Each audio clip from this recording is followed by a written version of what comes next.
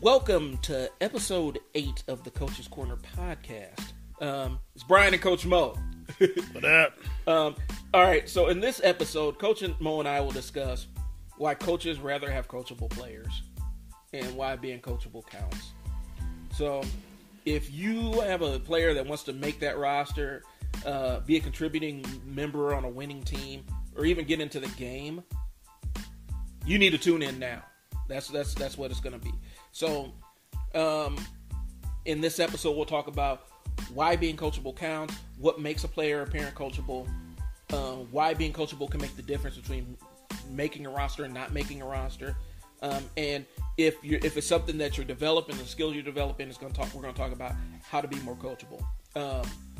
About us, Coach Moe is an expert on why being coachable is important, and a lot of his accomplishments include he has decades of coaching experience, currently on the staff of the reigning, defending high school state basketball champions.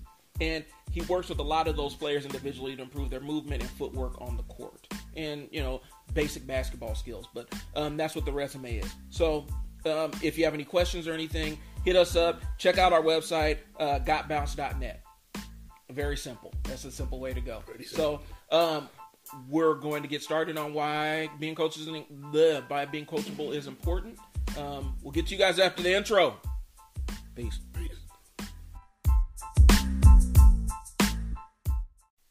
Okay, y'all, we're back. So before we get too far into why being coachable matters, because it's a big thing. Sometimes it's the difference between making the team and not making the team. We do need to talk about a couple of programming things that we got coming up, and do a little house cleaning on that stuff. First and foremost, we have our Dynamic Handles camp that we're advertising right now. If you follow the program, you've probably seen the ad on your Facebook and stuff. I'm going to tell you now, this is speed and agility work. Coach Moe has decades of speed and agility work, and he's combining it with ball handling. And we have a session that teaches kids how to dribble for littles. And we're going to do that for about an hour because that's about the attention span, right, Coach Moe? Yeah, let's see. Right about an hour, we start losing a little bit of those kids a little bit. And then we're going to go right into our intermediate and advanced stuff, and you're going to see more advanced ball handling stuff. And then we are big proponents of putting it into action. So when you see the flyer and it says in scrimmages, that's exactly what's going to happen. Coach Moe's going to teach the skills, and then we're going to put it to a test in some scrimmaging things and let them play and let them run and put those skills in motion. The idea is the Dynamic Handles camp is going to be the first of a series of camps that we run that talk about speed and agility in the context of youth basketball. And so this is going to be step one, and we're going to have multiple camps that follow along the same line. But I'm saying all that to say this. Roster space is very, very limited, especially with some of the directed health measures that came down. We're going to be in compliance with it. We're saying masks are required just because that's what we got to do. But space is limited. And so you need to sign up sooner. If you're listening to this, sign up right now. It's on Halloween. The little kid session starts at 2, goes till 3, and then from 3 on, it's going to be the intermediate and advanced ball handling stuff. You can attend all. If you attend all of it, we'll just put you in for the price, the price point of the intermediate and advanced pay up, and you can attend all of it. You can treat the little kid one like a warm up. But if you want to skip that and just come in, you can just come in and attend the 3 to 5 session. It's at. We'll be over at Abide Church, otherwise known as Better Together, right? Better Together. Yep. And so it's going to be over there. And we'll have directives. I'd say the north. I think they told me it's like the northeast corner where the gym is, but it does have a sign that says gymnasium. It'll take you right around and just come through the front doors, and we'll greet you. Yep, and it's 3223 North 45th Street, Omaha, Nebraska, 68104. Like I said, we're going to be starting there. We're going to be starting at 2 and going till 5. The 2 o'clock session is for the little kids. And that's going to really teach them. When we say learn to dribble, that's exactly what it is. It's going to be taking kids that don't know how to dribble and teaching them the basics of ball handling stuff. This is building into something bigger that Moe and I are excitedly talking about, but we ain't going to spill all those beans yet. But that's really what it is, and that's what we got coming up. Additionally, basketball season's coming up. Academy is rolling. We've got our place locked in for the rest of the year, and we're really we're going to be adding locations. Yep. But right now we do have our place set up. Academy is going to be, Academy is if you are a basketball player who's looking to get that edge. Academy, in recent years, there was always a team. Every kid that came in Academy had a team. We're not doing that this year. We have our 7th and 8th grade teams, but if you're a 6th grader who has the skill to play, you might find a home on our 7th grade team. But you got to come out and be a baller, because those kids aren't here to play around. They're here to win games. So we're basically opening it up, and you got to make a commitment like any other team. But right now we are filling a 7th and 8th grade roster. If we get enough kids, we can add teams, but we're not going to roll a team until we have at least 10 committed players for that team.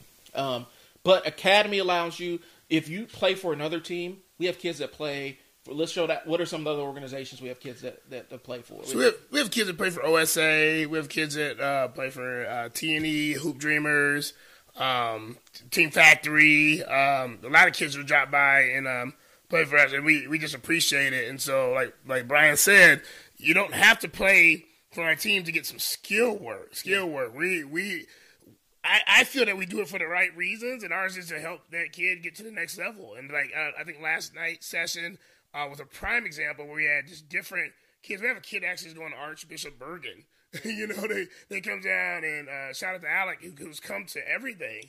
And he comes out, and we just do skill work. We compete, we do skill work, and it is fun. And it's something they can use in their tryouts, something they can use on daily basketball stuff, and it helps them advance. So we're saying all that to say this. You don't have to belong to an academy team to be in basketball academy. This is a place where you come to refine your skills as a basketball player. And so that's really what academy is about. And sign up, for the season. We've rolled back some of our pricing for 2020. Just because we know that times are hard for people. And so we rolled back some of our pricing to get you in. If you come in at the price point now, you're going to be grandfathered in, and that's going to be that's going to be your price point until you decide to not come to academy anymore. Which we hope is around the time you're the night before you're about to accept your offer. And even so, that's what we're working towards. And so we have some major things coming up. We're gonna have some major things we're building around academy. That's going to be coming up in 2021.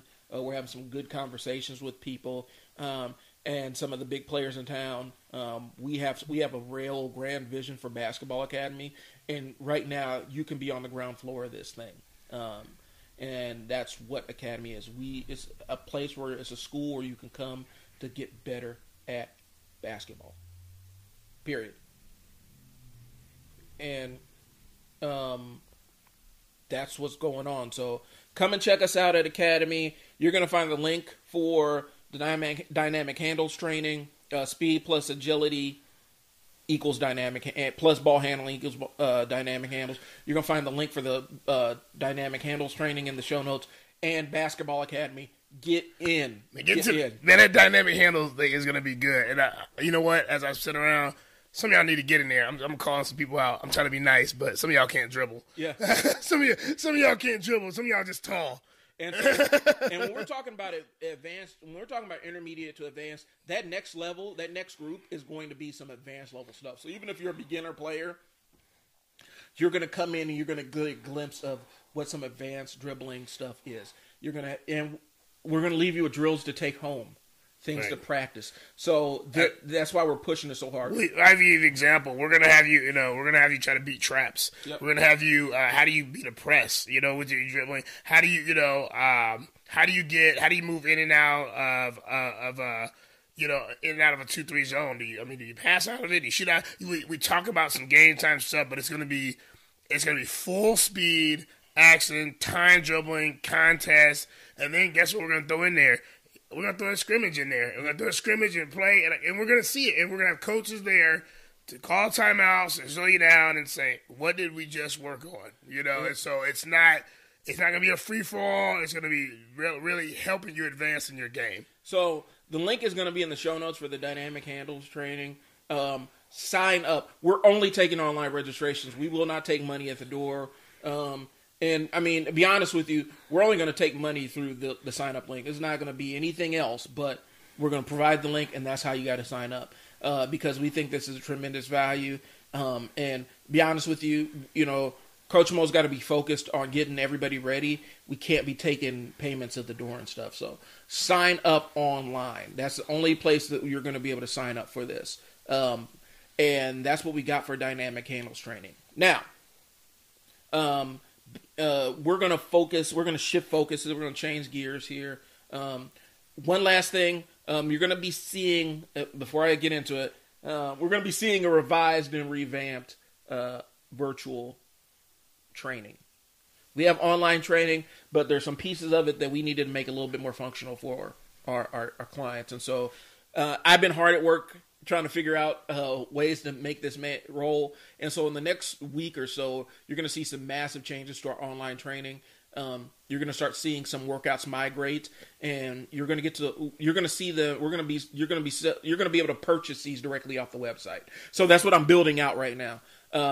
The virtual training is great for if you have somebody, if there's a reason why you can't really come out to any of the live things. We don't want people to feel like they have to show up to all these live things if they're not comfortable. So we want to give you some virtual workouts that are basketball centric to help get you ready for the season. So, and then other speed and agility work and other workouts based on attaining fitness while at home. So we're revamping our entire delivery model with our virtual training, and you're going to be seeing that on the website within the next week. I'm giving myself a deadline. Next week, you're going to start seeing the first couple of trainings on there, so you can buy them. We'll keep them at a low price point so you can get in. But we think that it's important to keep moving even while we're social distancing. So that's the last component I want to talk about. We're going to jump into why being coachable matters. We're going to take a pause for the cause. The links are all in the show notes for all the stuff we talked about. So take a pause for the cause, and then we're jumping right into this coachable thing. Peace.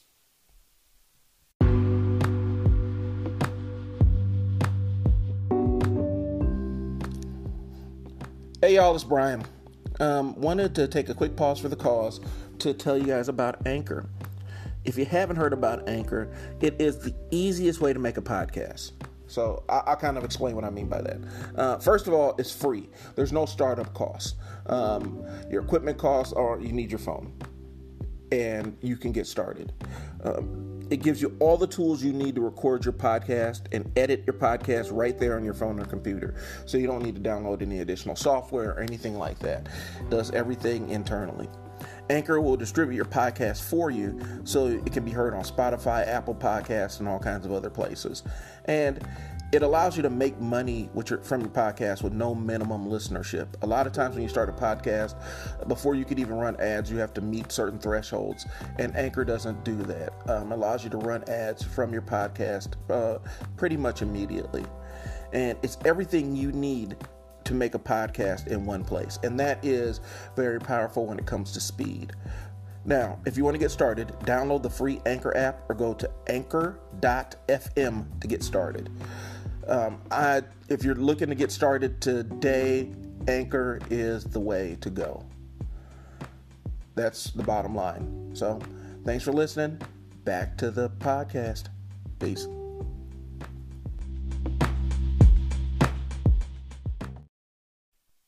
All right, y'all, we're back. So, define coachable. What does coachable mean? When we talk about a young man or young lady being coachable, or even parents being coachable, what does that mean, Coach Mo? When we say coachable, what are we talking about?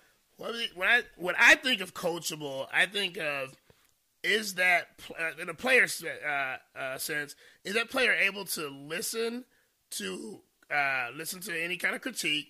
Are they able to change their ways of behavior if they're struggling with something, and they're able to do it with, giving you attention, looking in your eyes, actually make the changes, move on, and get better. Get better and improve what they were not improved before without any extra talking, without body language slumping, without arguing with me on the decision or the feedback that I'm giving them. Okay. So they are amenable to change. They are willing to listen. They're good.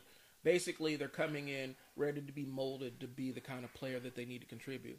Because how often do you get high-level players who aren't coachable, Coach Mo? How often does that happen? And we're talking about not just at 7th and 8th grade. We're talking about high school levels, too. You're honestly, and I don't know if a lot of coaches would agree with me, the numbers are actually bigger than I think. You're probably about 50-50 right now. Because it takes one bad game, takes one bad situation, one coach that doesn't agree with whatever they've been doing, and you start seeing sides of kids you've never seen before, and a lot of the pressure is on because the higher levels you play, junior, senior year, if you want to continue to play basketball, and the ultimate goal for some kids is to go to college. And so that pressure sits in for some of them, and you start seeing a lot of them become uncoachable because of the pressures there, because now we're a little bit older, and the things that wasn't working for them or the thing they were getting away with, now they can't get away with. So the numbers are a lot higher now. Yep, and I think a lot of people don't understand the generational talents are rare. And we talk about generational talents, we're talking about players that are not only able to come in and transform a game, but they're almost like coaches on the floor, where they help develop the coaches that are out there, help develop the players that are out there on the floor in real time. Those generational players are rare. And, we're high on a lot of our kids, but not everybody's going to be one of those transformative generational talents where they can thrive in a team environment without somebody showing them and kind of leading it. Or not even, in some cases, it's just the coach is kind of the manager of what's going on the floor. They have a team that's so good where all they got to do is just go out and manage the energy and manage things like that, and they may not have to direct it as much. But even then, you see, we see a lot of players that haven't really. I'll be honest, they haven't done anything. Right. They have not done anything from a career standpoint compared to what our best players have done in our system. They haven't done anything compared to those players, but they think that they can come out there and tell the coach how things are going to be. And we're not just talking about Coach Mo. I'm talking about they go back to their coach, and they're going to tell this coach how things are going to be. And they think that they are running things or directing traffic. And they haven't elevated that team to a championship level yet, but they think they're going to come out and direct things. That's really what we're speaking to. It's not about bowing down before anybody or any other stuff, but it's being able to accept criticism, accept critique, and get better. A lot of people have unearned wisdom. They have wisdom that they haven't put in the groundwork to own yet. Right. Does that make sense? Does that sound like they have the wisdom, they have the knowledge, but they haven't put in the groundwork to earn that knowledge yet. So they don't really know if that knowledge is true or false. Right, and for us, let me tell you, to clear this up, we're not mad at you guys. We're not mad at you players, but a lot of coaches aren't mad at you. So we want to clear that up. Is there bad coaches out there? Are there coaches that don't have the right ideas in mind? Yeah, there is. But majority of us want you to be the best. And so we're not mad if you come in and you don't know any better. It's where I think we get more concerned. We don't say mad. Mad, I don't get mad. You can't help yourself when you're mad. I say we're more concerned if you can't change. So let's say you've been dominating on your elementary and middle school level for years, and the first time you get to high school, you have a tryout, and you make the freshman B team. Mm-hmm. In your mind, you should have been on varsity as a starter and be a 30-point scorer a game. your practice and your effort didn't show that. And it showed that you were a freshman B player. It didn't show that. Not saying that's a bad thing. Not saying you can't work there. But if the coach says, "Hey, in your tryouts, you didn't do A, B, and C, and we didn't see a lot of hustle, blah blah," and your first response is, "Well, I was great in junior high, and I did do this, and I did do this, I did this." That right there is the first step of being uncoachable. Okay, and we're saying. Because Coach Moe brought up a good thing. I want to build on this. It's not that it's not being frustrated that you didn't know any better. You only know what you know. Yeah. But it's the frustration of not wanting to do better, not wanting to be better. And once you find out and they're telling you, that's when the argument has to stop. And that's when the body language stuff, as in our famous word, the boo-boo face, the shoulder slumping, has to stop. And I'll tell you what, Here in the Nebraska area and surrounding, tryouts and things like that are going to happen beginning of mid-November. And if you're still doing that, that's not a great start, especially if you're coming in as a freshman into high school. That's not a great start. The pouting, and we're not even talking about pouting in terms of I'm having a bad shooting game or anything. We're talking about pouting in, hey, the coach told me something that told me something. And, okay, case in point, my son is 9 years old. And we're working through this behavior right now where we correct him, and when we correct him, we get pouty, act like we hurt his feelings, act like everything he's doing is wrong kind of stuff. Just from a simple, hey man, can you go pick up your pencil off the ground? Shoulders slumping, head down, tearful eyes start getting watery, like we said something horrible.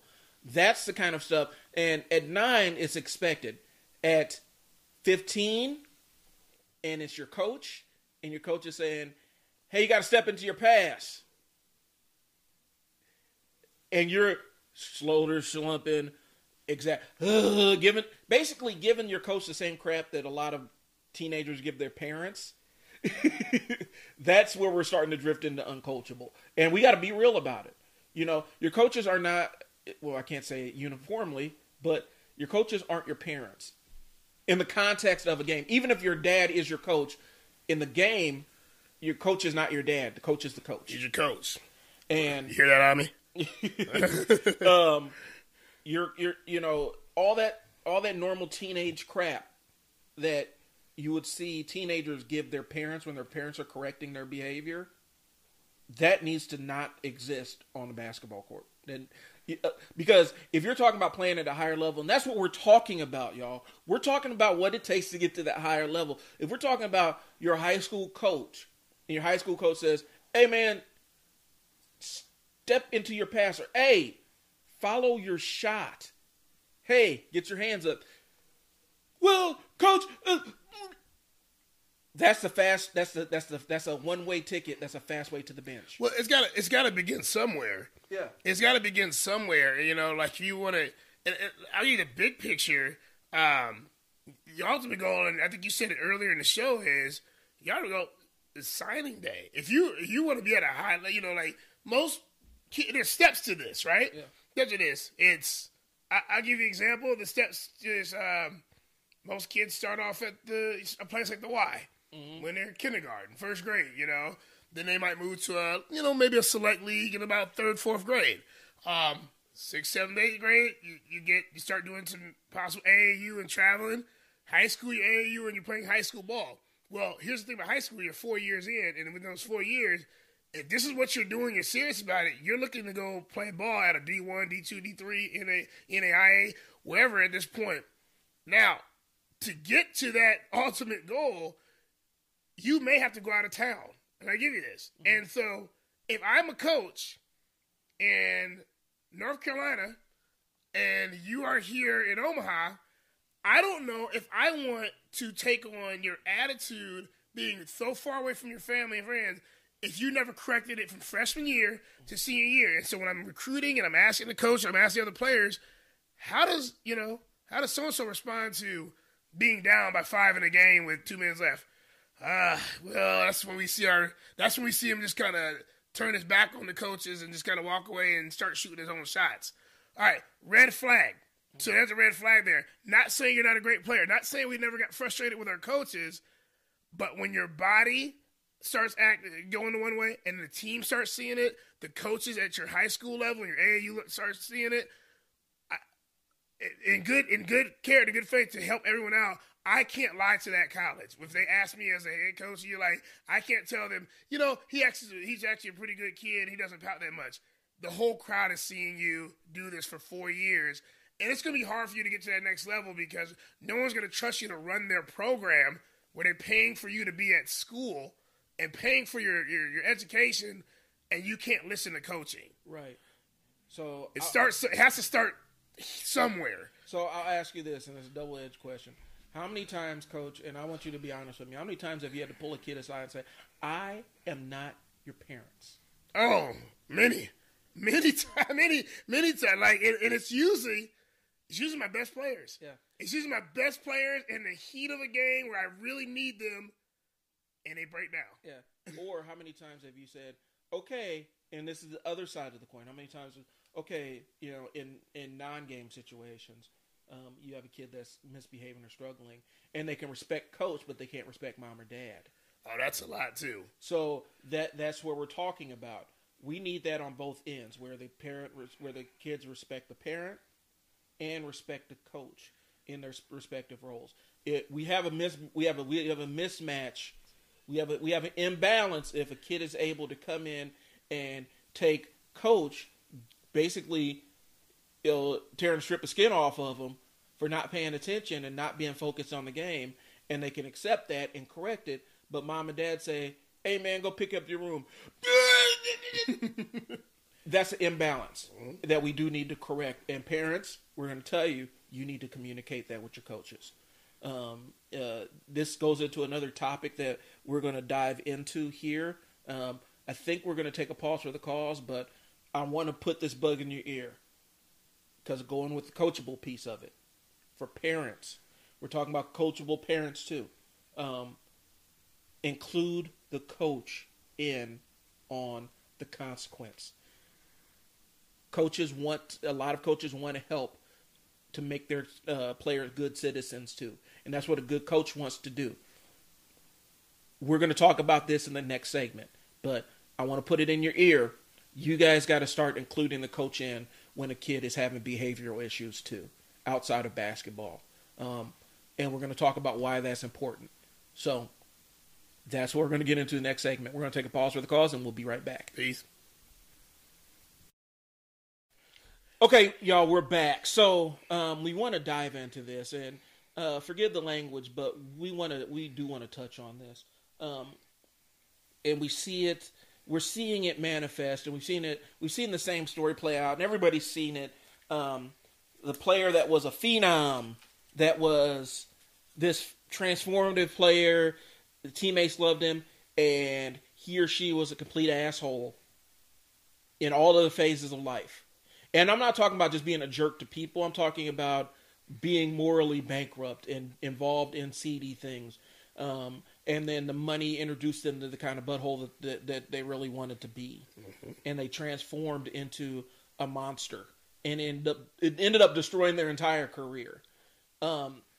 This comes from that imbalance we talked about where we're not including the coaches in on the concept of discipline. Where basketball is treated like this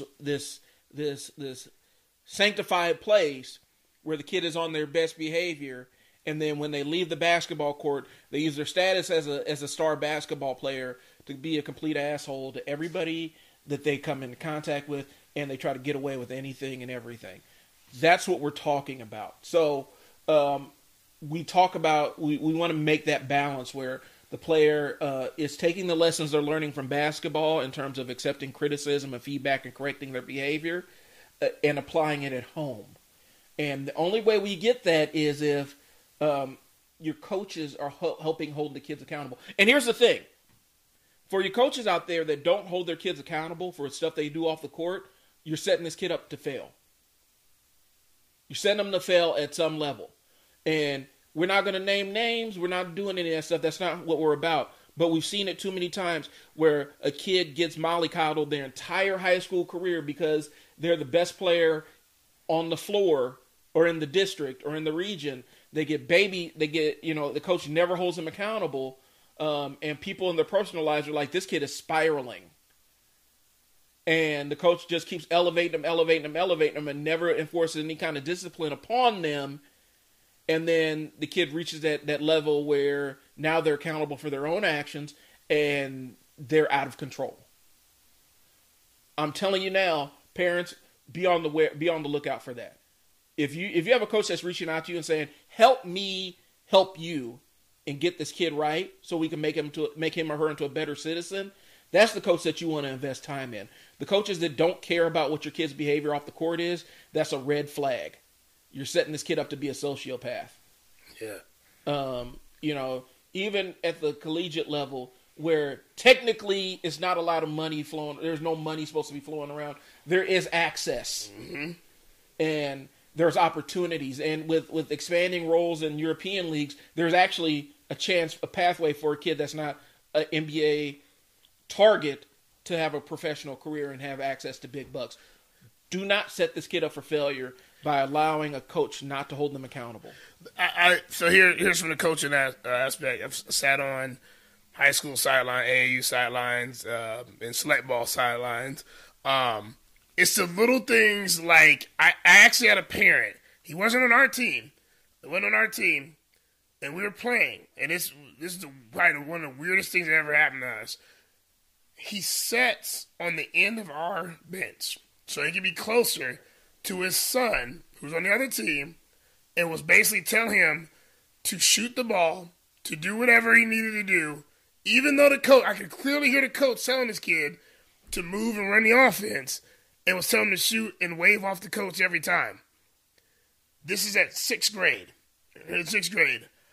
I personally know the kid. The kid is really struggling right now. Great player, really struggling. He's struggling with being coachable because he was taught by his dad in a public setting every weekend. You don't have to listen to the coach and what he tells you.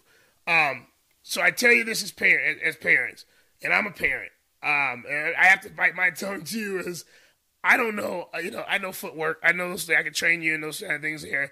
I don't know the game of soccer, like down to the point where I've played at a collegiate level or anything like that. So there's things that if the coach is saying to do to my son, for both my sons, I just have to sit back. I can understand if he's hurting him or he's in a bad position and he never touched the guy on the field. Then I could say, okay, I obviously saw that, but there's things I don't know about. Now, if my kids tell me something different and they tell me why they didn't get a lot of playing time, again, I'm a coach, and they told me, hey, I was being a jerk in practice, or I wasn't, okay, cool, I can understand that. But I'm not trying to interfere in the middle of games.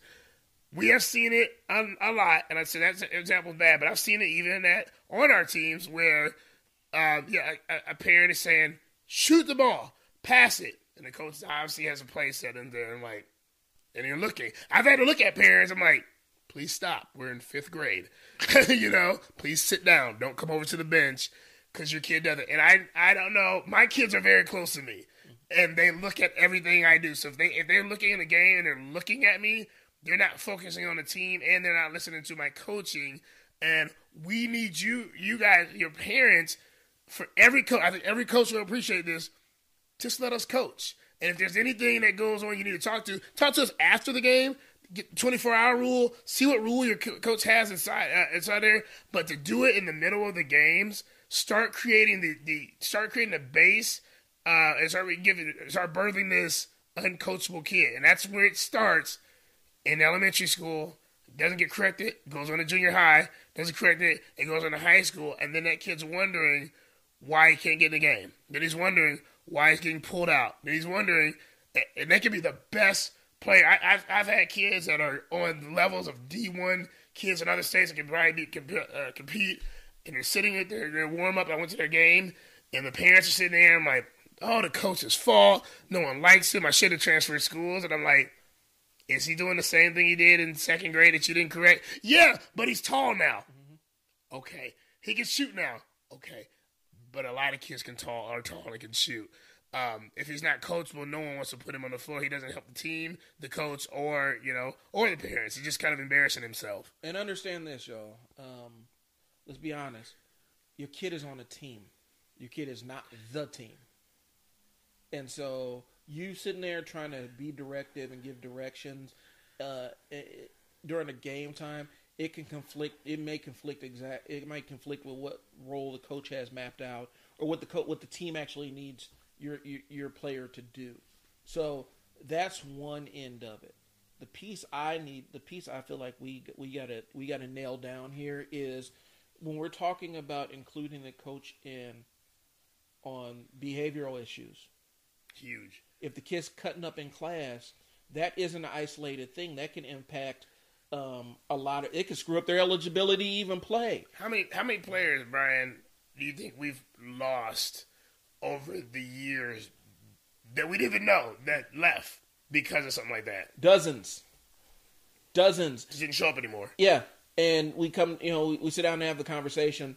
Oh well, this kid was being a butthole, so we just yanked everything from them. Okay, I understand that, and that is always the parent's right.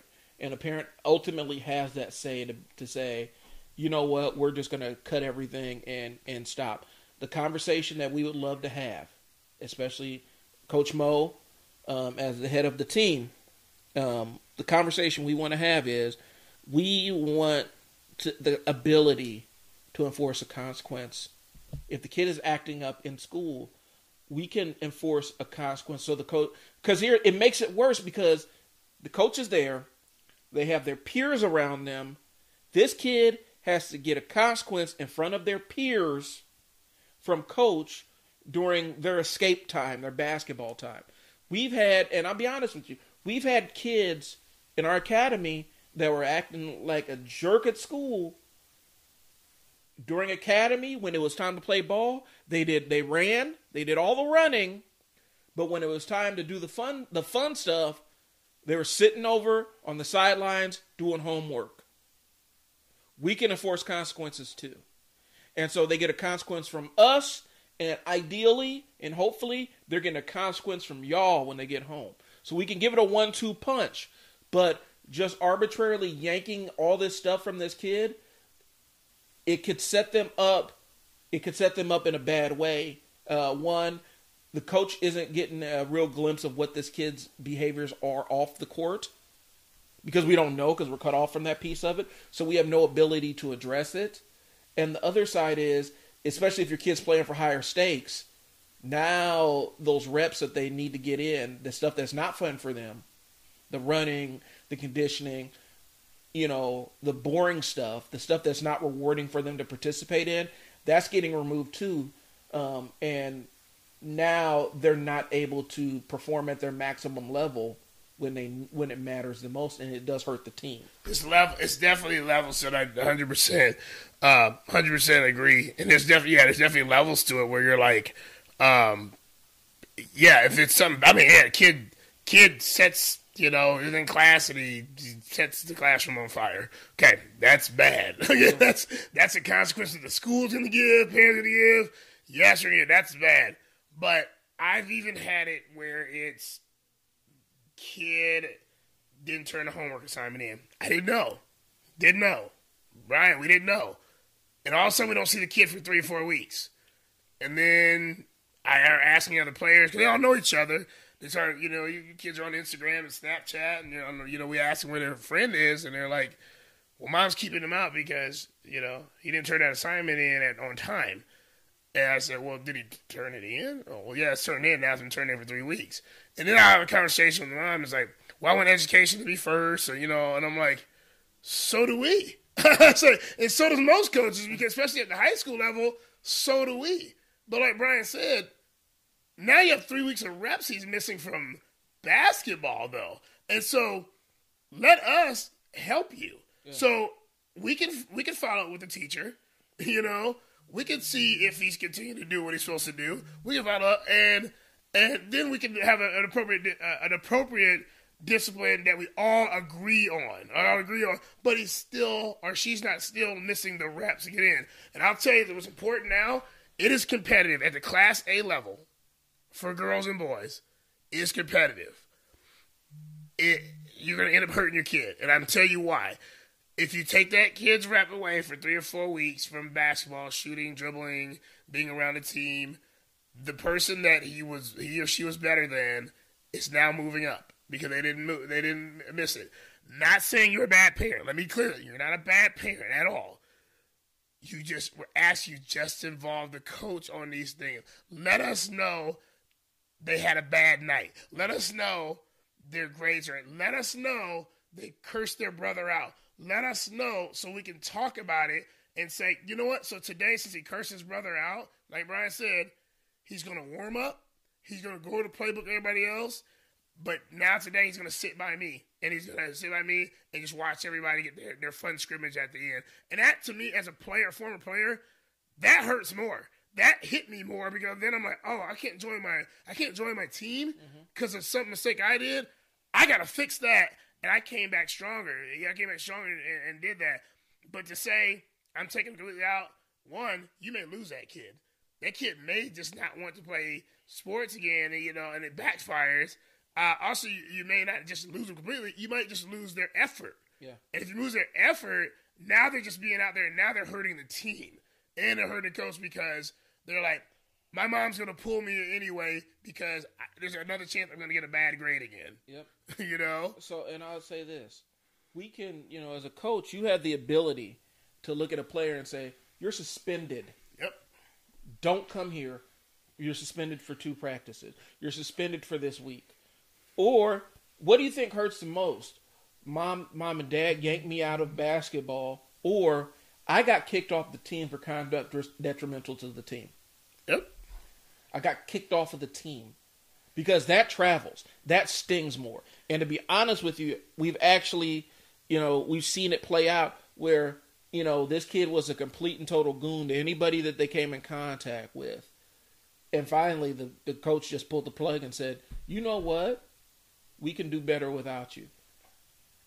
That kid was transformed. Mm-hmm. That kid was hurt. That kid said, okay, my behaviors do count for something because it's not mom and dad pulled me off. The coach said, we can do better without you. Here's a piece that we probably haven't even talked about or notes or anything like that too. We spend a lot of time with your kid. And I think parents, I'll be honest, I hope you appreciate that a little bit. I appreciate that. I appreciate if if my kid's in any activity, with any kind of sports or anything like that, activity that there's a lot of times with the coach. Now I'm gonna tell you, your kids open up to us a lot because they're around their friends, they're relaxed, they're around their parents, and there is probably a reason why the kid has those bad days. It may not even be you as a parent.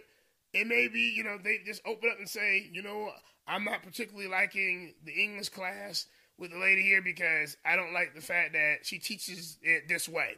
Mm-hmm. And he may not or she may not have told you that, but as a coach, we sit around and we hear it.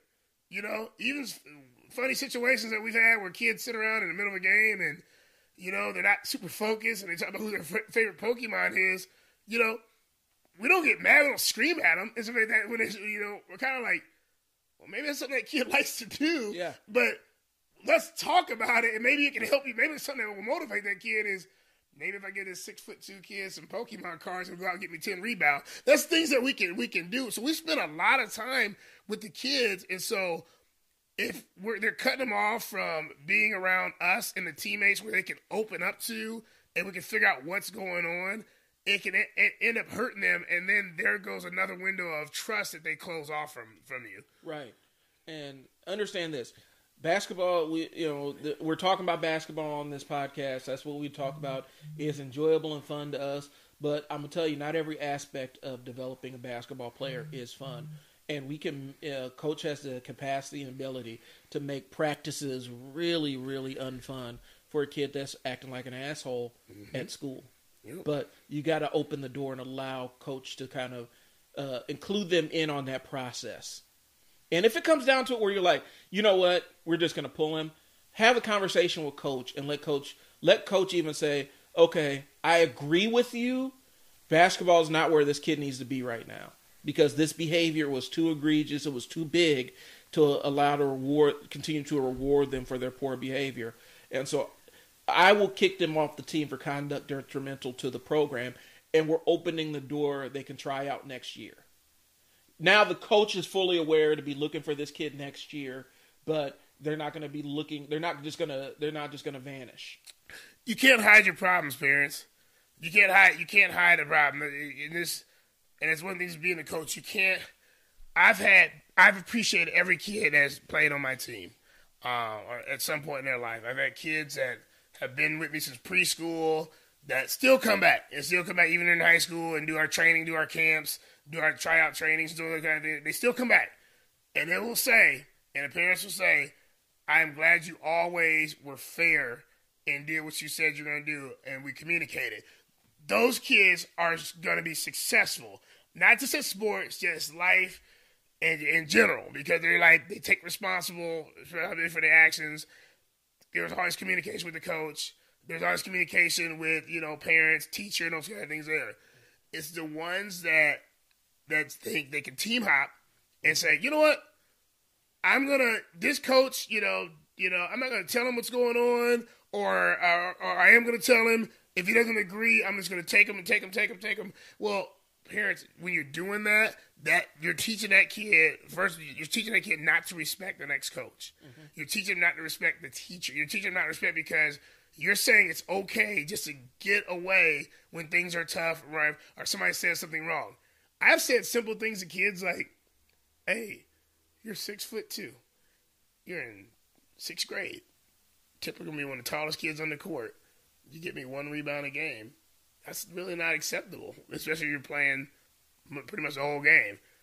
I've got kids that leave. And the parents didn't tell me. They didn't say anything. I just looked at the individual one day, and the kid's gone. And I got to hear it from somebody else. Well, when you do that, that right there is building, and you're starting to build that groundwork for not being able to be coachable. And then what happens with that? The kid gets that reputation, and the parent gets that reputation. So if Brian is coaching at the next high school, and that kid transfers, he's mad, and the parent's mad, he's mad over there, the conversation's still gonna be like, yeah, they left. The mom's not coachable, and the kid's not coachable. You're not gonna say, oh, okay. Yep, he's fine. Then we'll just let him run the team too over here. It's not gonna work. So I think we're gonna take a pause for the cause. We're gonna dig a little bit deeper into why being coachable actually really, really does count for a coach, and why coaches will opt for coachable at the highest levels of talent over marginally more talented versus coachable. Yep. So we're gonna get into that when we come back. Here's the thing: understand this. Wind sprints and a whistle can do a lot to correct behaviors. Okay, so just keep that in mind. That's why coaches want to be included. So we're going to take a pause for the cause, and we'll be right back at you. All right, welcome back. So I want to put this bug in your ear, and I need you guys to understand this. I need the listening public and possibly any players that are listening. We hope the players are listening. We need you guys to really take heed. Understand this. Omaha ain't that big of a town. And coaches all talk to each other. The coaches know each other. Some of the coaches grew up with each other. Some of them are family members. With stuff like Facebook, you're in Facebook groups with other coaches. We do joint work with other coaches. We have a coach down in Kansas we're actually building some stuff out with from a service standpoint. Coaches talk is what I really want to put out there. And Coach Moe mentioned the team from team to team to team to team to team to team parents, where there's always something wrong with whatever team the kid is on, and so the objective, instead of trying to find a remedy to the solution, a remedy to the problem locally, it's outsourced to the coach or the team or whatever. Coaches talk to one another. If you get a star player that comes from another program, more times than not, that coach has some kind of relationship with the other coach, and they're going to ask, hey, because basically they're not even asking for the lowdown on your kid or the parent. They're just asking to see what this kid's strengths are so they can evaluate it for the team. And invariably, it comes out, man, this kid's great. They ain't coachable. They don't listen. Mom and dad don't listen. And so good luck. That's how the conversation goes. They don't listen, so good luck. And now the new coach has what the old coach's perspective. Now, here's the other side. It's not always exclusive, because sometimes we've had kids that come from teams where they weren't getting coached or developed the way that they probably should have in our perspective, and we've had better outcomes. Some cases, we didn't have better outcomes, and the other coach was exactly right. But we do, it is a clean slate, but understand with that clean slate, there is some background knowledge too. Coaches talk to one another is what I'm saying. At the end of the day, coaches talk to one another. That's what y'all need to understand. Coaches do talk to one another. And so when we talk about this coachable aspect of it, the thing I'll say is this, and Coach Moe, you can jump in here anytime. As we start seeing talent get higher, as talent gets higher to that higher level, if you start getting basketball players that go from one level to the top, once you get to the top, the gap between talent is super, super narrow. Unless you're talking about that transformative generational player. And we're not going to talk about the generational player because they are a unicorn. They're rare. They exist, but unicorns don't exist, but you get what I'm saying. They are rare. They're that bald eagle. They're that endangered species that you don't see that much. The gap between talent reduces. And so if the gap between talent is marginal, the thing that fills in that margin is whether this player is receptive to feedback, whether they listen, whether they're coachable. Coach will take a marginally less talented player that listens over a marginally more talented player that throws the team into chaos on the sidelines. Am I on to something there, Coach Moe? For all the old heads, we all remember Hooping Up, right? And Hooping Up was kind of going around the country. Probably big here in Omaha because we didn't have a lot of stuff to do here in Omaha. But it was big, 3-on-3. And I mean, it was at Oakview, under the bridge, downtown, Exarban. The teams I won with, and it's not knocking. I had super, super talented teams, and even teams we played where you had these guys that were like the top of the world, arguing, not being able to get along. They're getting knocked out in the first round. Clearly more talented than everybody. And I just got sick of it, paying that money and doing it. And I went out and got some guys. We were talented. We were talented, We weren't the tallest. We weren't the fastest. We didn't jump the highest time. We were still grinding street ball players. And we ended up winning, twice in our division because we were kind of humble. We were humble. Everybody played their part. Everybody got along.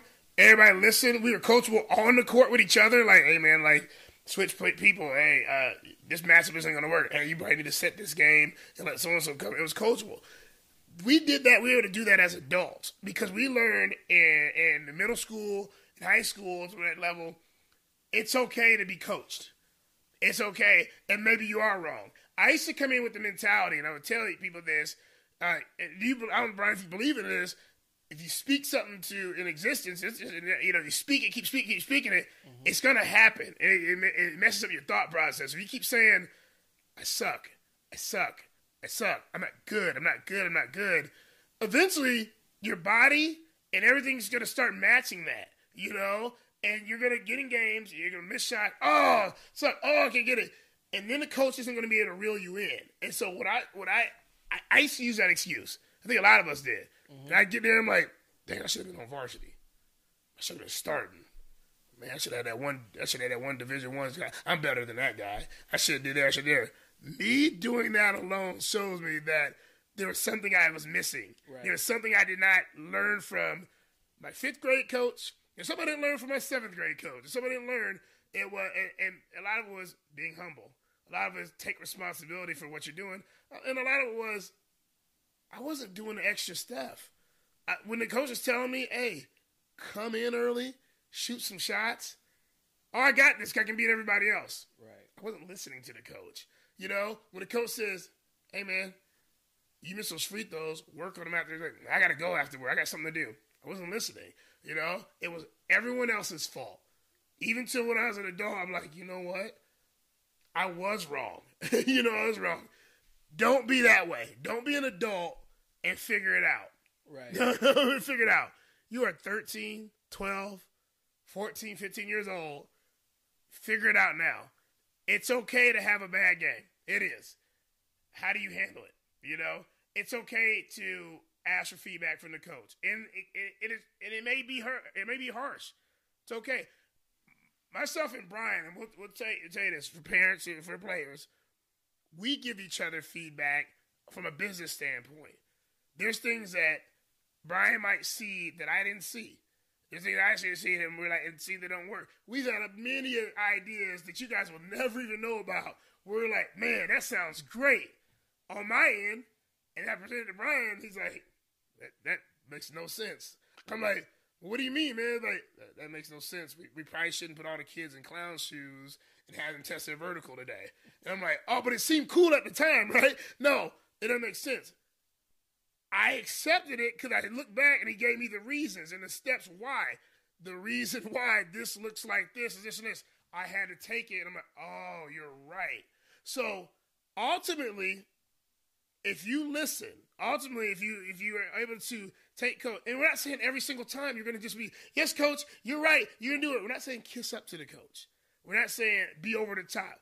Don't be overly sarcastic. Just look at the coach. Say, okay. And then change it. Fix it. Change it. Come in early when he says come in early. Get on the shooting machine if you have access to. If he says it or she says it, go do it. Parents, if you think you don't like something that your kid's doing or you don't think it's you don't know you're for sure how to coach to handle it, call the coach. Ask him. I don't know how to handle this. He's not going to class. I don't know if he told you. Oh, I never knew that. Me and the other coach will address that. You know? So don't just assume that this kid hasn't got it. Don't just assume that as coaches we're picking on that kid either. And don't assume that, we're not perfect, but don't leave us in the dark either. Because we may not know. A lot of us coaches may not even work in the English department at that high school. Yep. So I didn't know that he was failing English. A lot of us don't, a lot of us aren't at the lunch table when he's doing lunch. I didn't know she was at the lunch table throwing milk on people. We weren't there. But if you let us know, a coach can help you. So the consequences is you can lose scholarships. You can lose opportunities to play. You can lose playing time, period. You can be kicked off the team. You can be not desired by any coach in any part of this city. And again, like Brian said, the main thing, we do talk. Good, bad, and we do talk. One thing I do, I coach, I typically, me and Hepburn talk all the time about players. We've been doing this a long time. Also, I talk to Jeff Koonman and Coach Q, and we talk about players. And it's simple things as, hey, I'm going to send you a player to train, Coach Moe, to do some agility work. This is what kind of personality they have. And I appreciate that because I want to know what I am dealing with. And so does Brian want to know what I'm dealing with. Good, bad, or can that kid be coachable eventually?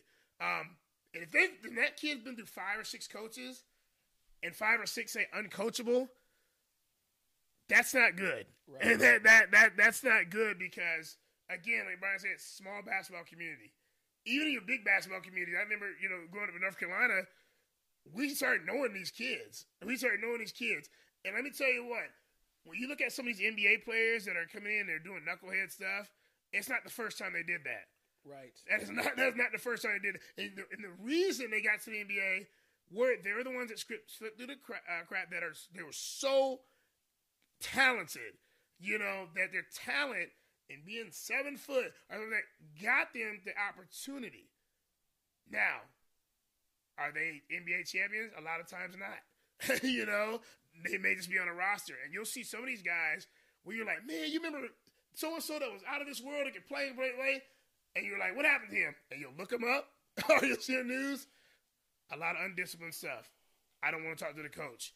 Walking out on practice, not showing up, not being a good teammate. And that stuff started back when they played for the Y. That stuff started when they played for the AAU team. That stuff started when they were in high school. And it just turned into an adult stuff, and it ended up hurting that kid ultimately. It hurt him ultimately, and here's the thing. Like we talked about, that marginal gap.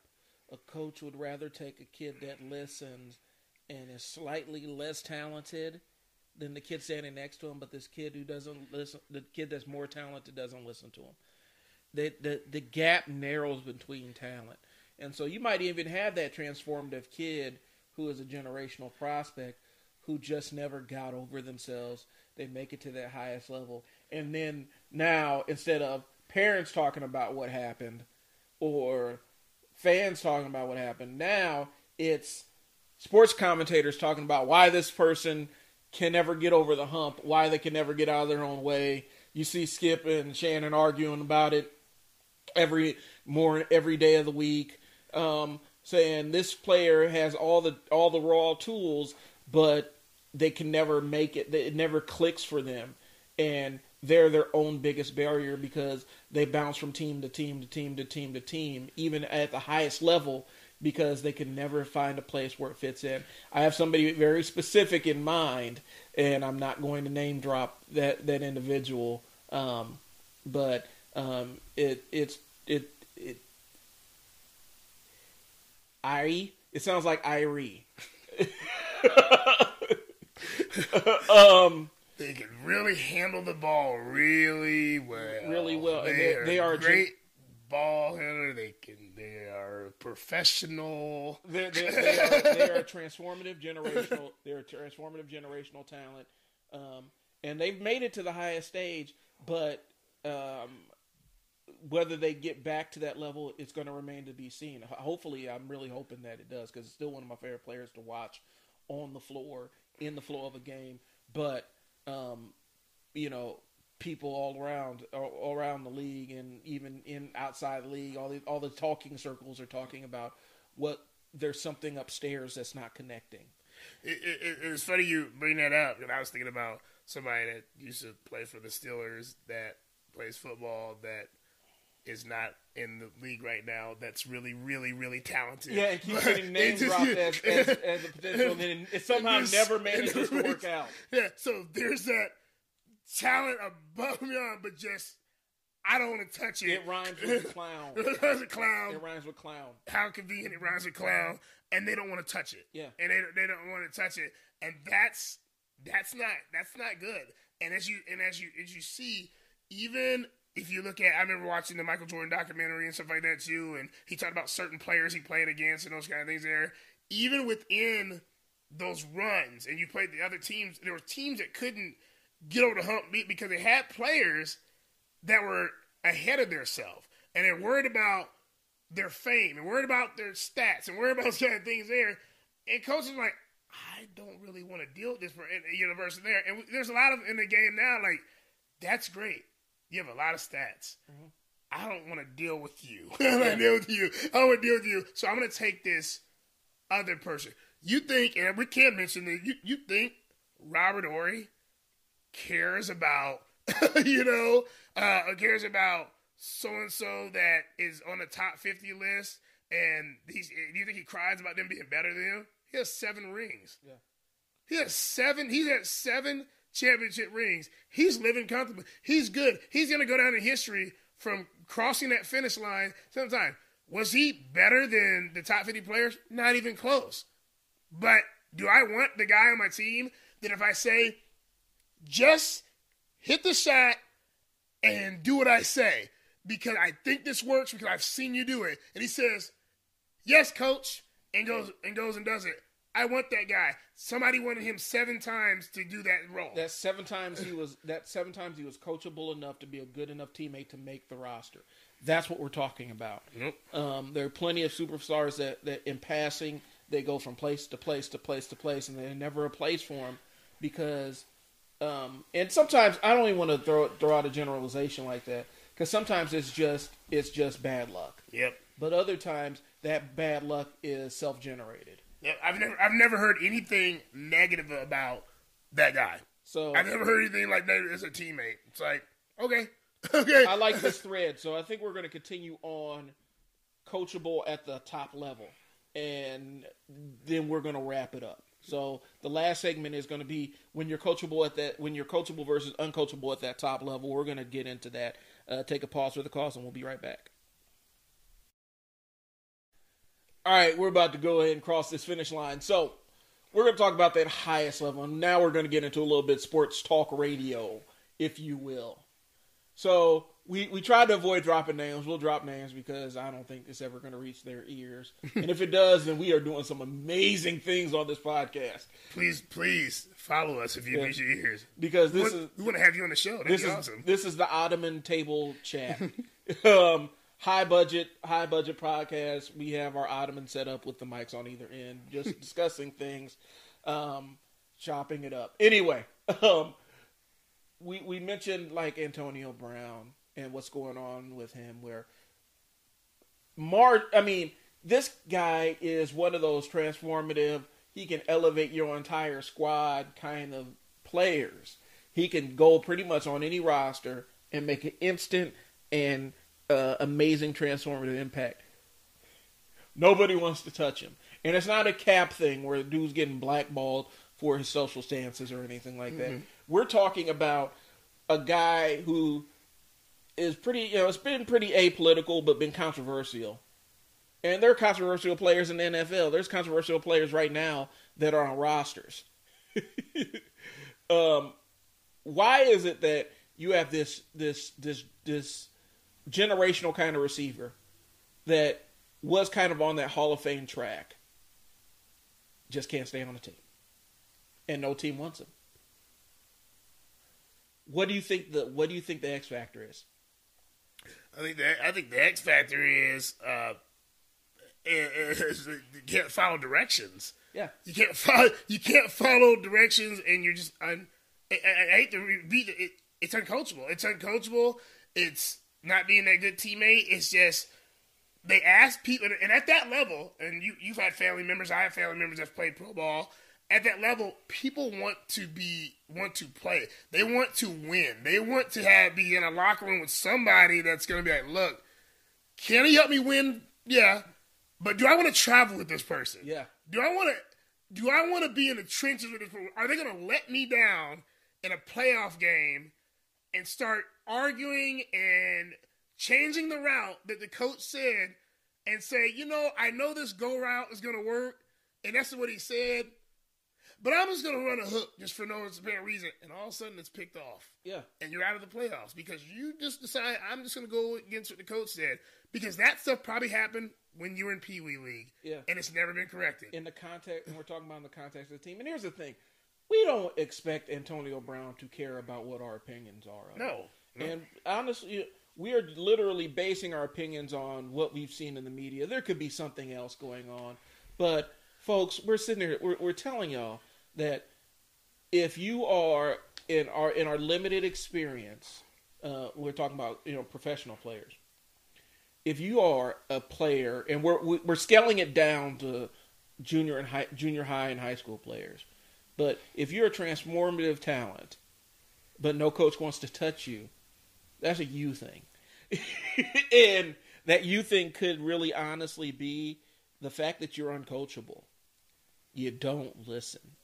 On a football field for a receiver, an uncoachable receiver is a receiver that doesn't run the route. They don't know the playbook. We've seen it where, we're college football fans. Hey, this player ain't on the team anymore. What happened? He couldn't figure out the playbook. He didn't listen. He went out there and he wasn't running the right routes. He was in the wrong place. And on a football field, being out of position has huge implications. In basketball, being out of position could cost you 2-pointer, 3-pointer, maybe even 4 points. Football, since the scoring opportunities are less frequent in football, you being out of position could be the difference between you winning the game by 21 points and you losing the game by 21 points. I'll give you an example.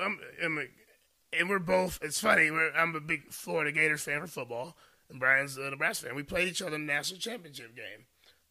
Was this 95? Yeah. 95. Then Florida came in, and we had a lot of guys who go to NFL, and we were the favorite because we were one of the first spread offenses, and we had there. Now, what Nebraska did was stick to the game plan. We tried to match Nebraska. I remember at that time, and try to match them and try to start running the ball up the gut. We didn't have running backs like that. We didn't have a line like our line was set to pass block, and we started doing that. Nebraska had Tommy Frazier. Tommy Frazier listened to coach, and I'm gonna tell you why. Tommy, and you can admit this, Tommy didn't have the best arm. He didn't. I mean, he wasn't. I mean, he wasn't throwing 400 yards a game. Those kind of things there. But his coach said, "Go do what you've been doing all season. Run the ball. If the short dump off is there, you're good. Run the ball." And they ran all over us. They ran all over us and beat us. And I can sit here and admit that. And I said, "That's coachable." Yeah. He didn't do anything outside of what Tom Osborne said. That's coachable. A lot of I remember reading a lot of stuff within happening in that locker room at the Florida game. Players were doing stuff that were abnormal. Right. They were doing stuff that they weren't supposed to do. Changing plays on the field. Danny Werfel talked about it.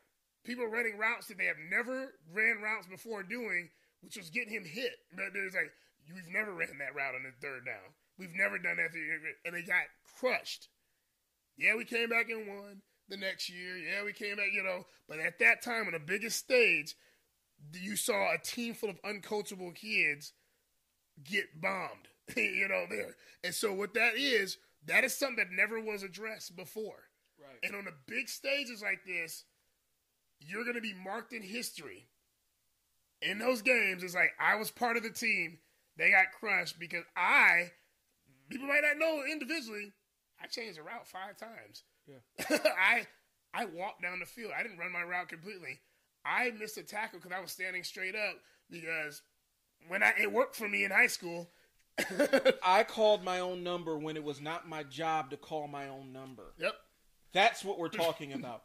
The quarterback can call his own number. The quarterback can call your number and call a hot route and tell you to do X, Y, and Z on the field. But when you have a receiver that just decides, you know what? I'm gonna just run my own route. Now you're in trouble. You have a cornerback that says, you know what? I'm gonna just play zone. It does. Everybody else around me is playing man. I'm gonna play zone. How many years did Tom Brady play for the Patriots? Many years. Many years. How many different receivers did he have? A lot. The constant was, whatever the coach told Tom Brady to do, he typically did it. He was coachable. But he had earned the trust, we talked about that, the trust, to change in the experience, to change his own plays for the betterment of the team. Because they trusted, if he changed them, it was right. A lot of receivers, we don't know what happened. We don't know the age up there. But I'm going to guarantee you, some of those guys probably was like, I've been here 2 years. I'm going to change the route. And after a while, you start doing that. You miss a couple plays. You get there. Because there was a time where they were winning. Had a couple years they should have won. They didn't. There were things I've seen in those games like, he broke off the route. He changed the route. And that receiver was not heard of ever again. Brian always talks about it. What do you say in New England when you do win a Super Bowl?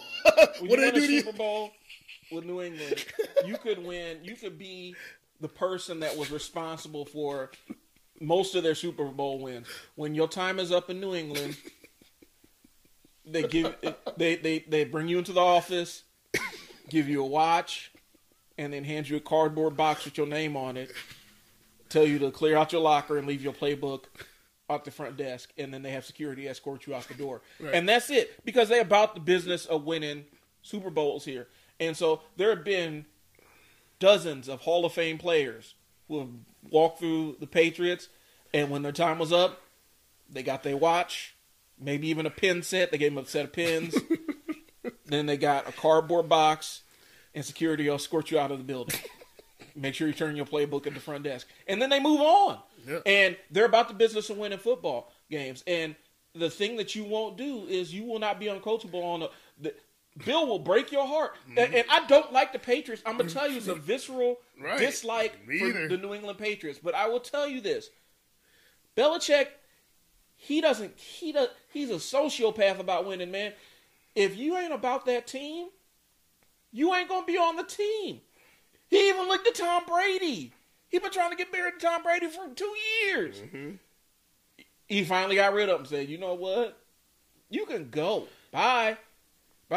We're not, even though you are our quarterback that's taken us to all these Super Bowls, if you ain't with the game, if you ain't with the team no more, if you're not willing to listen to everything I say and do exactly what I say, I'm the coach. You can go. Mm-hmm. And that's what he did. And it wasn't bad blood or anything. It was just business. What we're saying is at that higher level, man, these people ain't here to play with y'all about, and this is for the players now, I'm talking directly. When you get to this higher level, man, these coaches ain't here to play with y'all about, you want to have a pout and temper tantrum because coach used the wrong voice tone at you because you let the ball bounce off your head 4 times in a game, or you're the tallest guy on the court and you can't seem to figure out how to get a rebound. Mm-hmm. You know, you want to pout up, stick out your lip and everything. Man, that coach ain't here for you. And here's the reality. It could be little leagues. I'm talking about you could be on little leagues. The coach ain't here for you to sit there and argue with them because they can find somebody else to do what they ask them to do who's not going to sit there and give them a bunch of attitude. And if you do it enough, they don't care how good you are. They will find somebody who can do what's being asked of them. And they ain't going to spend time playing around with you. We talked about it before, Coach Mo. We talked about why you ain't, for the parents, why you ain't LeVar Ball, nor should you want to be. Mm-hmm. Because LeVar Ball has kind of earned it for better or worse, he's earned his right to be him on the sidelines and yank his kids and pull them and put them wherever he wants to because he has a son that's already in the league. Yep. He can say that. No matter what you think about him, you can't take away that. You can't take away that he has a son in the league, and he probably has a number 1 or 2 draft pick coming with another son, and the other one plays pro, not the good, but he can do that. And we're not even saying his behavior is good. We don't like his behavior either. Right. But he's earned his spot at the table because the kids are so good that they could be. The kid's already in the league. There's nothing else to prove. Even if the other sons get blackballed, right? He already has a son in the league, man. That's it. There's nothing you can say to that man. He can go out and as long as people are willing to tolerate his presence, he can be that guy on the sidelines. You ain't there. Your kid ain't there yet. And we're trying to get them there without all the other, we'll call it behavioral overhead, which is the behaviors that are so egregious that people are forced to look the other way in order to accept your player on the team. Right. And at this, you hit it. You hit it just like that. It's like you at 3rd grade, at 4th grade, at 5th grade.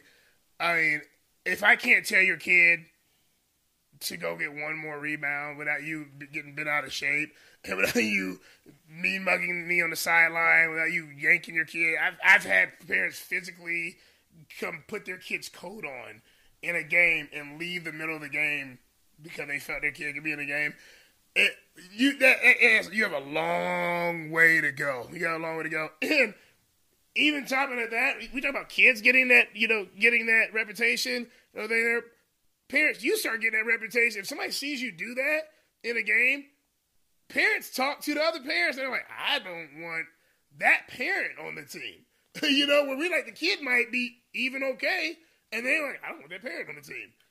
They don't want that parent on that team. Yeah. Okay, so I lied. That's going to be our next segment. We got to touch on that real quick. And then I promise you, because we got other stuff we got to get doing. We got to get going. We respect y'all time for listening to us. We're going to talk about that kind of toxic, uncoachable parent. And we're going to get all into that. We're going to take a pause for the cause. We'll be right back. Last segment, y'all. Thanks for sticking with us. We're going to get into the uncoachable, the example of the uncoachable parent. If you have one of these traits, then you might be him or her. So we're talking about the uncoachable parent, and then we're going to talk about, we'll put in the passive-aggressive and then the aggressively uncoachable. Passive-aggressive. I don't hold my kids accountable. I never want to be the bad guy. you're forcing the kid to compete or play at a level that they are not ready for, because you might have had some kind of success in your days or whatnot, and because you think through osmosis your kid's gonna get it, and so you never do the things required. You never have the conversation with your kid. You never take an honest inventory of what your kid's skills or ability is, and when it comes down to it, you don't hold the kid accountable for their behaviors on and off the court. So you might have a young man or young lady that is out on the basketball court, on the sidelines. They a distraction. They distracting their teammates. They're distracting their teammates. They're not focused on basketball during basketball games. They are talking about unrelated things. In practice, they goofing around. They constantly are playing around. And there's always playfulness in basketball. We try to keep it light and fun, but we're talking about playing around like you're wrestling around, doing things that might get somebody hurt or injured. That's what we're talking about, the passive aggressive, and the parent never holds the kid accountable for the behavior. And we're not talking about just on the basketball court, we're talking about off the basketball court too, where the kid has a bunch of behavioral issues that the parent never addresses, or they want to be the good guy, and so they leave all the discipline to the other parent. And the other parent's a bad guy, and then they outsource that to coaches too. So not only do they expect the other parent to be the bad guy, they expect the coach to always be the bad guy. That's kind of the passive-aggressive. The aggressive parent is the one that sits in the stands, badmouths other players. They also refuse to hold their kids accountable, but instead of not holding them accountable, they actively blame other people for their child's piss poor behavior and piss poor attitude. This kid's out there tripping people, pushing people down. Off the court, the kid's a bully. When confronted, parent never wants to hold. It's never the kid's fault. It's always somebody else's fault why their kid is a bully. And when other adults address the behavior, it becomes the other adult's fault why their kid's a bully. We talked about bad mouthing. We were very serious about this. We've had parents that sit up in the stands and will actively badmouth other players on the team during the game, and then wonder why the other parents in the team or on the league don't want them around. And then it ends up becoming, well, none of the other parents like me because of blah, blah, blah, blah, blah, instead of none of the parents like me because I sit around and talk crap on their sons, daughters, nieces, nephews, whoever. And so we're talking about very specific cases, but these are the cases that we've seen. This is uncoachable parenting. That is uncoachable parenting. We talked about the love of our ball, and neither one of these kids are any of the ball boys. They ain't up there yet. They ain't even close. They're barely making rosters. They're barely making our roster, but in somewhere, they think that they're the most important person on that bench. And they're not looking at it from a context of a team. They can't see past themselves to think about what the team needs. That's what we're talking about. So, Coach Moe, how can a parent if somebody's listening to this and saying, man, I'm not proud of that. I might have done some of this. How can a parent be more coachable, man?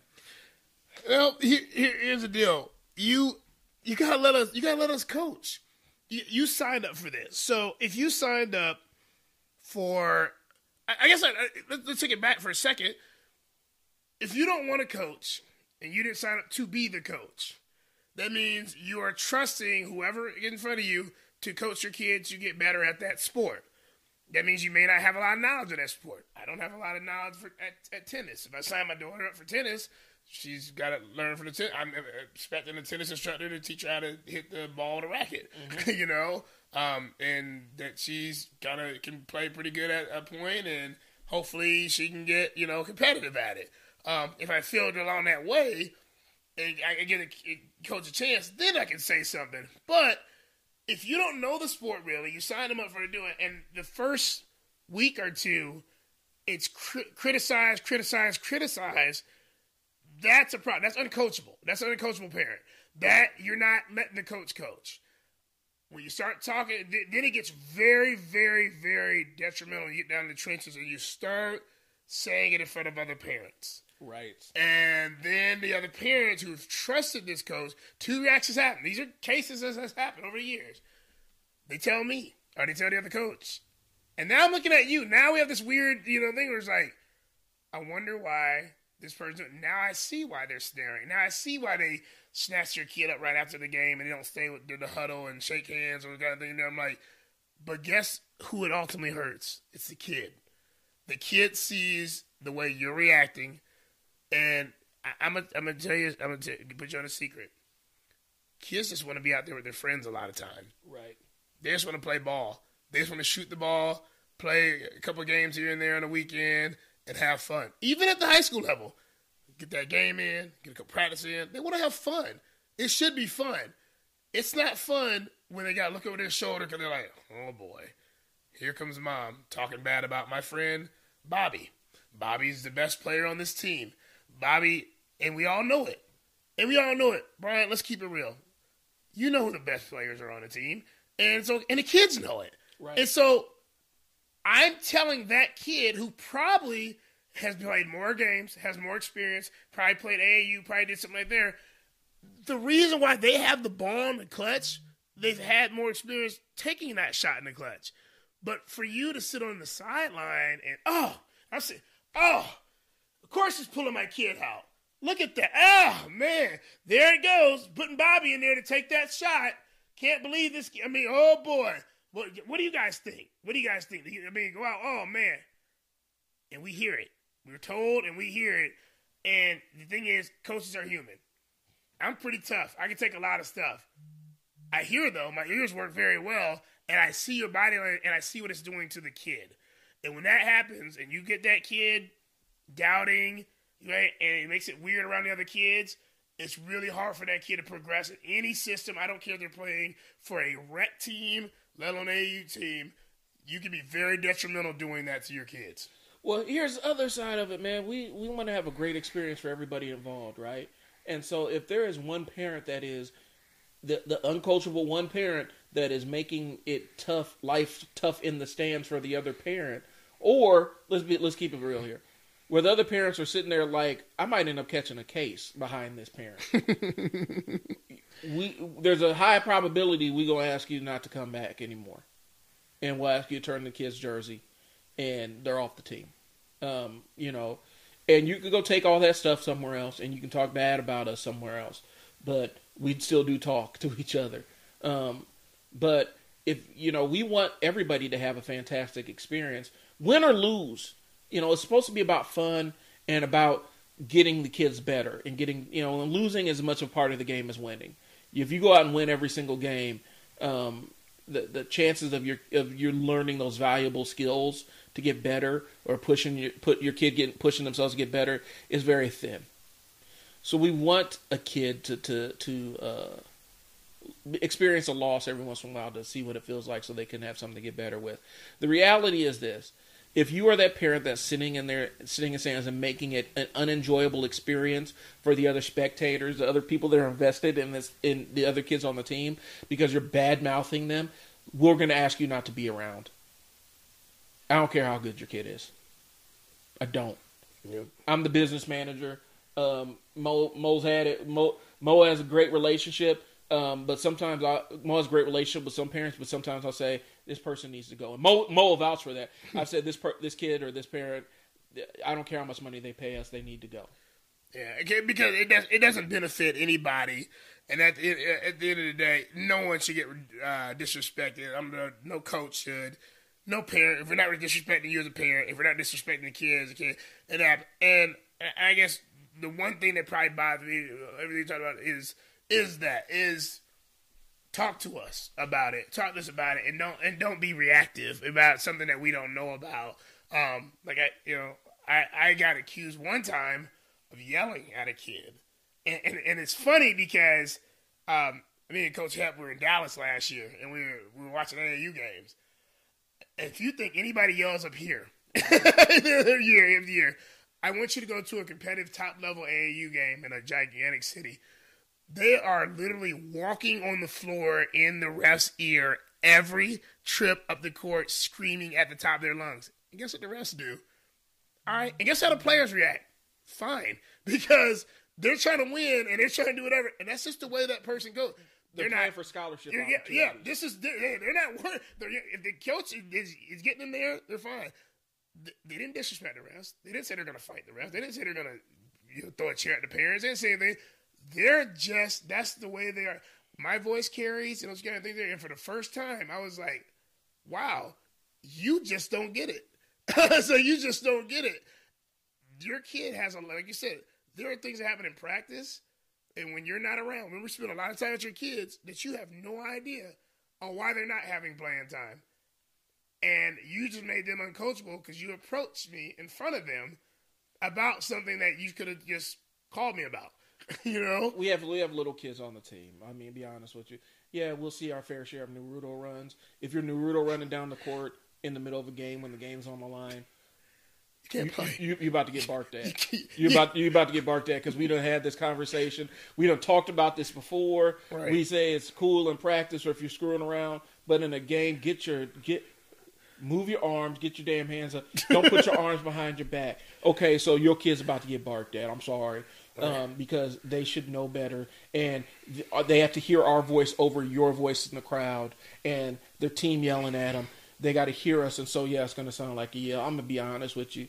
And other times, coaches are human too. I done told this kid 12 different times in 12 different ways, hey man, don't let the ball hit you in the face. Grab it. Pay attention. You're the tallest guy on the court. There's no reason why you have one rebound. For the entire tournament, you got one rebound, and your job is to go out and get rebounds. So you guys got to be real about it. But we want an overall pleasant experience for our parents in the stands. So if you're that parent, and you know if you're within earshot of this, I hope you kind of take stock of what we're talking about. If you're that parent that's sitting around bad mouthing other children to elevate your child. And it gets back to us. You're gonna be off the team because we're gonna talk. We're gonna call a parent meeting once. We pull you aside once or twice. If it continues on, you up out of here because we're not trying to have a negative experience for our parents in the stands. Right. We want to have the best possible experience, win or lose, because losing is tough enough without having to sit there and listen to somebody talk bad about your kid. And we see it. Don't think. It's a distraction. Your kid sees it too. Don't think as a coach we don't see it. One last thing I want to throw out there because this is a very real, visceral experience that sticks out to me. Girls team last year had a parent. Now these are all beginning level girls, all of them. Speak on it. To a person. Speak on it. To a person. My little girl, she had never played basketball before, and she went out there and did what she was supposed to do, what we told her to do. And there are other little girls that were in the same boat. We had a parent because their kid had some experience that these other girls did not have. Now she had experience, but she didn't have any wins before. She didn't have many wins before joining us, and she got better. And she was a standout player for us. But we had a dad come down and literally insult all the other girls and talk about we gonna get you around players that know how to do it in front of the other kids. Don't come back. That parent, that specific parent, don't come back. Because that's not what this is about. We are not about demeaning or belittling other children to elevate your kid. Even though we all know that this girl was had more experience playing, there's no reason to put down the other kids who don't. Because we're not at that level yet. You know what you can do in those situations when you have those issues like that? You can coach. Yeah. You are always free to coach. You can go to the Y, go to wherever and say, I want to be a coach. But the problem is, most of them won't do it. Get off your ass. And coach. And we actually have a program that will teach you how to coach. I'll put the link in the show notes. I'll drop the price. I can't remember off the top of my head what the price is, but it'll teach you how to coach from A to Z. Yeah. And I'm dead serious about it. There's a link in the show notes. Mm-hmm. You can go and sign up for it, and it'll teach you how to get started as a coach. Yeah. But do not do that crap because that's not fair to those kids. Mm-hmm. And that's where we'll get fiercely protective over the other little girls on that team, because no child needs to be put down like that. And I don't care, I love, well, I love my kids. I love my kids. Yeah, so do other parents. Everybody loves their children, but there's no reason, there's no excuse for that kind of behavior after a game, especially in a season where these girls are seeing, some of these girls have been playing for a couple of years, and this is the first year they've seen success. That is exceptionally ugly. Man. And so, don't come, I'm dead serious. Yeah. If I see you, I'll tell you the same thing. Don't come back. No, it's not worth it. And it's not worth it, and we'll get rid of you. Yeah, we'll work with your daughter. You're not welcome to any games or practices. You can stay out. You can stay away forever. I don't add extra stress. I don't have extra stress in my life dealing with people that don't want to do it for the kids. Yeah, if you're not there for the kids, then we don't need you there. So, we're leaving it on somewhat of a confrontational note. We love all of you, but if you are one of these uncoachable parents who thrive on putting down other kids to elevate your own, then there's probably no place for you in Coachable Athletics. I'm just being dead serious with you. So if you're able to adjust that behavior, there's a spot there's a spot that's welcome for you. So this week coming up, we got Basketball Academy. We're still rolling with Basketball Academy coming up. Got our competitive open gym. Yep, and just stay tuned. We have one more Monday for sure, but we're going to probably shift some different dates on that, so just stay tuned for the changes. We also will be adding an extra day for Basketball Academy. Stay tuned for that. That's exciting. Just give you guys more stuff. But please, that the Dynamic Handles Camp, I'm telling you, today you have to sign up for that. It's going to be. If you're hearing it now, sign up now. We cannot have 100 people in there. We're trying to keep everybody safe, and we need to know who's coming. Once we get enough people, we're going to shut off registration, and you're just going to have to wait for the next one. Yep. So that's where we're at. Thanks for tuning in. If you're listening to us on iTunes or whatever platform, subscribe so you can get updates about when we're posting new stuff. As you'll start seeing offers for different programs mixed into the content of the show, so you want to subscribe for that. If you like what we're saying, leave us some feedback. We do have a little tab on there to donate to the show. If you really appreciate the content we're making, donate to the show. Let us know. The donations go for our operations, helps get uniforms and stuff for the kids, and helps pay league fees for the kids and whatnot. That's been a recurring and a very challenging cost to meet. And so you'll see the support link on Anchor, especially. You'll see the support link. Click there to support the program. Like I said, we're on iTunes. We are on Google Podcasts. Eventually, I think we're going to be on Amazon Podcasts. Whatever platform you're listening to us on, subscribe to the show so you can know when we post. We create new shows, new content every single week. And we talk about basketball-related topics, and we're going to be expanding our focus. Couple things I'm waiting on, but we're going to be starting to add guests and things like that, so you can hear other voices besides our own.